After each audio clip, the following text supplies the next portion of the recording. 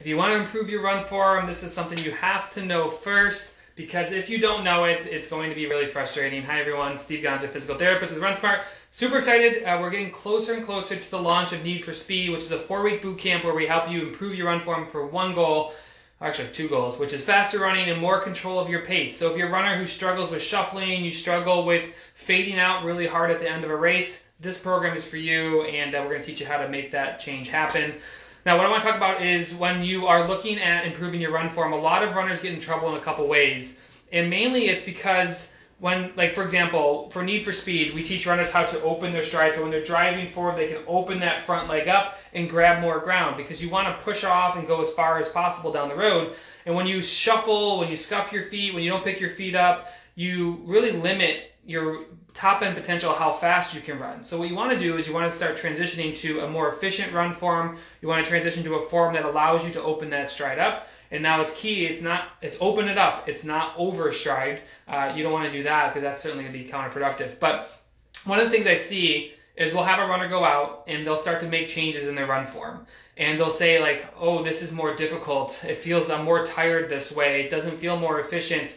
And I've talked about this in the past. When you are struggling and you are changing anything in your run form, it's going to feel awkward, uncomfortable, difficult to do at first because you're not used to doing it. So imagine, like the analogy I always use is if you were to go and brush your teeth with the opposite hand. So for me, it's my left hand, and I brush my teeth with my left hand. It looks like my right, but it's my left. It's going to feel really awkward. I have toothpaste everywhere. I'm going to probably strain my neck in the process. And it's not that it's wrong that I'm brushing my teeth with my left hand. It's just that I'm bad at it because I don't practice it. It feels less efficient. So the trouble is like a lot of runners, they'll start making changes and they get frustrated because it feels awkward, it feels slower, it feels more exhausting. But all you're doing at this point is you're rewiring bad habits. And rewiring the bad habits is what needs to be done. So we prefer to have a lot of toggling when you're trying to learn new form. Expect to be tired and feel awkward. But if you toggle back and forth between the old and the new, it allows your body to learn a little bit and then back off. Learn a little bit and back off.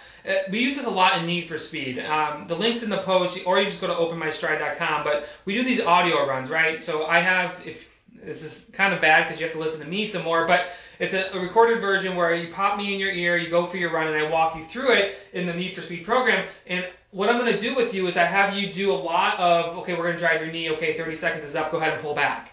And you do a lot of toggling with this type of running, and what that does is it allows you to learn, train your muscles, feel the differences and changes, but the toggling is really important and can help you build on it. The worst thing you could do, which I see a lot of runners do, is I'm supposed to run like this. They go out and do it for an entire run. They either end up hurt because they changed it too quickly, they end up frustrated because it feels more tiring, or they just don't get it right and it's all over the board and it's a mess. So just take your time with it, be consistent, and ease into it. Need for Speed is a 4-week program. Our earlier program is Midfoot Project. That's a 5-week program. A lot of our runners are taking 4 to 8 weeks to complete these changes, but once you do, it's awesome. Like the great thing about Need for Speed is that, or learning to open your stride, which is what we teach, is that you can work on it while you're running so you don't have to add more, but you actually get faster by tweaking and being more efficient. So a lot of runners try to get faster by training harder, running more miles, adding speed work. This gets you faster by just learning how to be more efficient and stronger in your runs. We teach you how to run from your core and your glutes, and that's really important. So don't get too frustrated, toggle on and off, know that it's going to feel awkward, that's important. And if you want our help, check out openmystride.com, or just go to the link in this post and check it out. Depending on when you watch, this program's either closing or the price is going up. So hopefully you can join us and go try some knee drive and opening your stride, guys. All right, have a great day. Bye.